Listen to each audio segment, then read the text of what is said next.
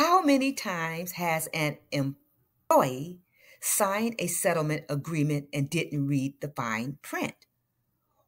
Or the employee signed the settlement agreement but did not follow through to the end? We're going to talk about the settlement agreement and how the employer can breach it and the employee's right. To help us illustrate this video, we're going to look at EEOC cases and EEOC findings. And we're going to look at 3 instances in which the settlement agreement can be breached. The first one, meeting of the minds. In this case, EEOC found that the settlement agreement was void in that there was no meeting of the minds between the agency and the complainant. As part of this settlement agreement, the agency would research the overtime schedule to determine whether the complainant was passed over for those overtime hours. And if the agency found that the complainant had been passed over, she could make up those hours. The complainant alleged 2 things. One, that the agency breached the agreement, that it failed to provide her an opportunity to make up those overtime hours. And 2, that the overtime hours that she was offered to make up was actually days that she normally worked overtime, and on days when all employees were required to work. The commission found that there was no contemporaneous meeting of the minds between the parties concerning the make-up overtime, and the settlement agreement was void. The second instance is bad faith. In this case, EEOC found there was a breach of the settlement and that the agency acted in bad faith. The complainant and the agency entered into a settlement agreement, which provided in part that the agency would place the complainant into a specific building management custodian position and pay her back pay.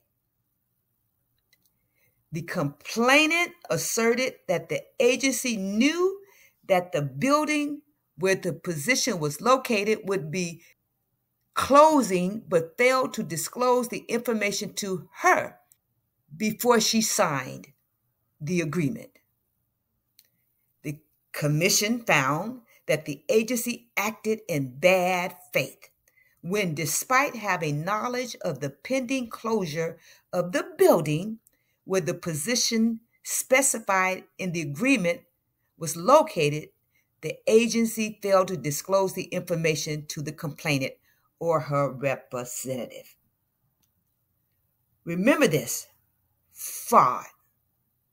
Fraud occurs where a settlement offer was the result of fraud or bad faith, and in that case, a plaintiff or complainant may be able to reopen the claim if fraud is later discovered. The next instance is waivers and releases. In this case, EEOC found a breach of settlement, again, because there was no waiver and release.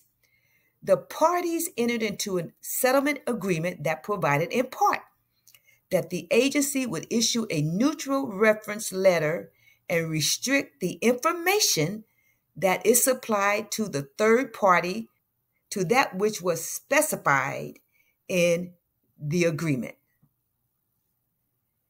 The agreement clearly set forth the parties' understanding that complainant was releasing her claims based on the promise that the agency would not release any negative information and would only release the information expressly specified in the agreement.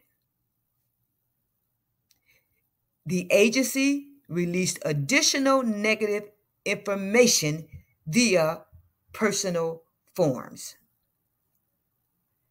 The commission found that the complainant did not waive and release the agency from claims for future damages that were incurred after the execution of the agreement, and any waivers complainant made were on the agency's compliance with the terms of the agreement. So what is the takeaway here? Understand what you are signing pro se. Read the settlement agreement with the fine-tooth comb. Understand what the employer's obligations are, what your obligations are. See the settlement agreement through to the end. Make sure that the employer follows every detail in the agreement. Follow up.